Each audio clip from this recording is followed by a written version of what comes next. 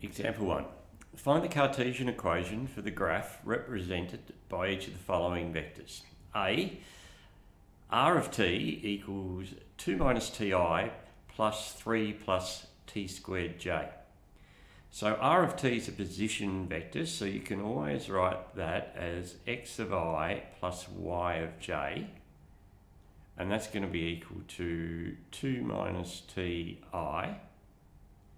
plus 3 plus t squared j.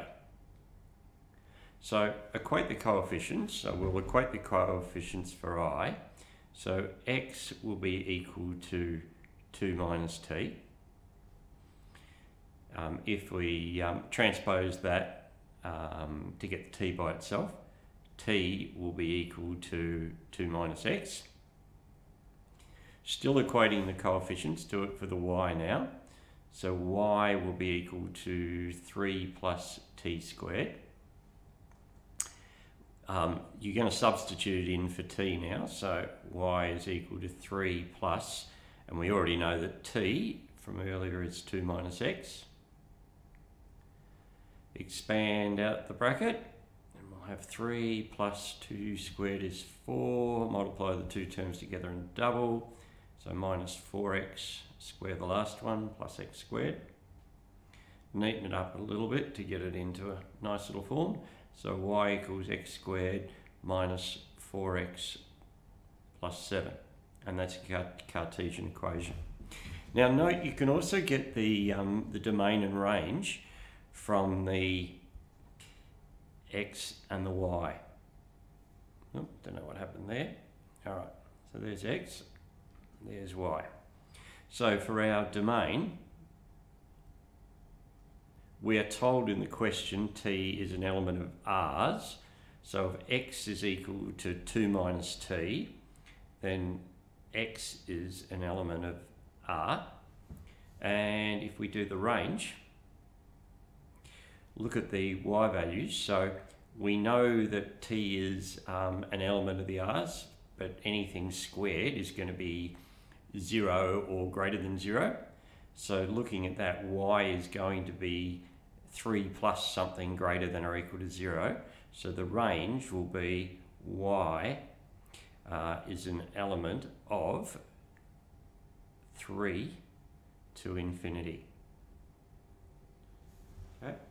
And if you graph this Cartesian equation, x squared minus 4x plus 7, you'll find that the turning point is going to be, it'll have a y value of 3. But you don't need to actually, graph the Cartesian equation. You can get the domain and range from the initial parametric equations that you've set up. All right, that was A. So let's do B now. One with a little trig function. So again, write your position vector as xi plus yj. And don't forget they're vectors, so they need a little tilde under them. That's going to be equal to 1 minus cos t I. Bracket there somewhere, too many brackets. Plus sin t j. Equate the coefficients. For x, you get x is equal to 1 minus cos t. And for y, you get y is equal to sin t. So remember, with the trig ones, get rid of, to solve your parametric equations, we want a sine squared and a cos squared, so we can add them and use the trig identity that sine squared plus cos squared is 1. So getting the cos squared by itself, looks like I've moved my screen, there we go, getting the cos t by itself, cos t equals 1 minus x, sin t equals y. So squaring them both and adding, we'll have cos squared t plus sin squared t will be equal to 1 minus x squared plus y squared. So that's just going to be 1 is equal to 1 minus x squared plus y squared. So that's a circle. Centre 1, 0. And radius of 1. Now, if you sketch that out, draw out my circle. What was it? Centre 1, 0. So 1's about there. Change colour there. And let me sketch that round there.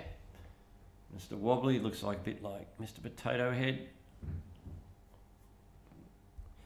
That is your circle. There's your x coordinate, there's your y coordinate. And again, check out the domain.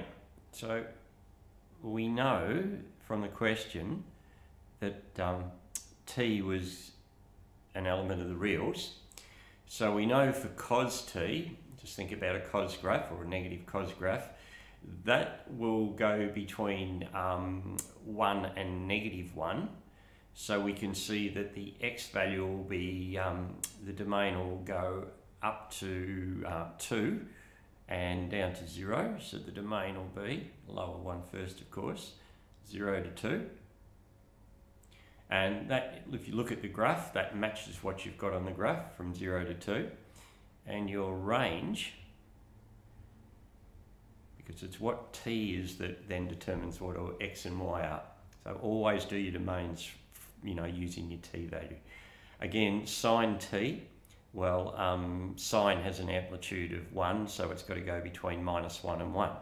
So your range is -1 to 1. And again, look at the graph and you can see that that matches that range. Very nice.